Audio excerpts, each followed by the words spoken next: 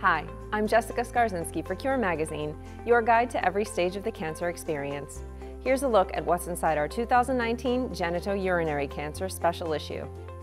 Active surveillance has become the gold standard for low-risk prostate cancer, but challenges remain. What new diagnostic tools can be used to make it more precise? In this issue's cover story, we delve deeper into how experts are polishing the gold standard. Next, when it comes to treating kidney cancer, more may be better. A 1-2 punch approach with immunotherapy and targeted treatment offers a better alternative to single agents. To read these stories and more, visit curetoday.com/publications and click on the latest Cure cover.